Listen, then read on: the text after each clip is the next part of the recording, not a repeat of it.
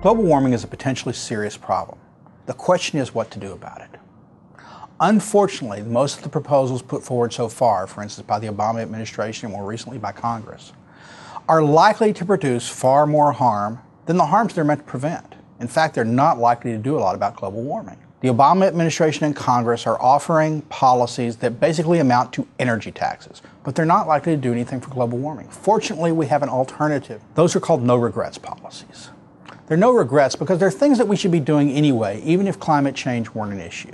Among those policies is to expand the use of nuclear power. Worldwide, nuclear power avoids 2 billion metric tons of carbon every year, 700 million metric tons in the U.S. alone. Now, there are other reliable sources of energy, but they produce greenhouse gas emissions. Nuclear power doesn't do that. But it takes, on average, 10 years for a nuclear power plant to be built. Only 4 years of that is spent in construction, the actual building of it. It's 6 years of paperwork, of approvals, of public hearings, of bureaucrats reviewing the paperwork. Some countries, like Britain, are streamlining the process. They hope to go through the paperwork portion in 18 months. We should strive for that here in the U.S., to license and get nuclear power plants online in half the time they are now. Right now it's 10 years. Let's get them online in 5 years. Another no-regrets policy involves reducing road congestion by introducing more toll roads, specifically roads that have what's called congestion pricing. It turns out that 25% of the drivers during morning rush and peak afternoon rush are for discretionary trips. They're going shopping. They're going to visit friends. They don't have to travel during those times. And so congestion pricing would make it worth their while to shift to another time. For those people who can't avoid those times to travel, they've got to get to work during that time, that just happens to be when they get off, well, it encourages them to carpool, to find mass transit, to take alternative routes. But regardless, it reduces the flow on the roads. And in fact, we have evidence that it works.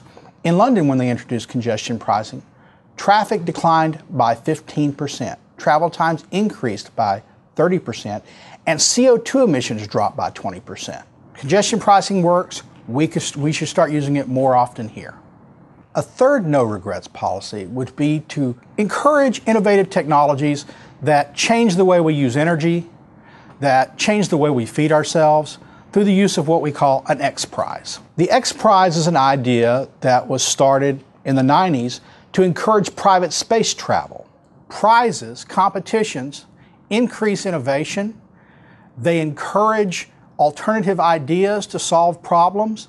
They bring a lot of good ideas to the floor, and we think that should be used by the U.S. government to encourage the use of different types of energy. Now the question is, how do you fund this? We don't want to do more deficit funding. We don't want more taxes.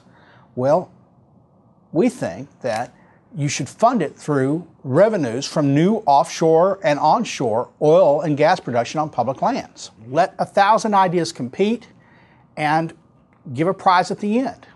No regrets policies are good for us no matter what the climate's doing, and they're good for us for other reasons, increasing our energy independence, making us use energy more efficiently, producing new technologies that will feed the world, that will keep our lights on, while doing good for the environment.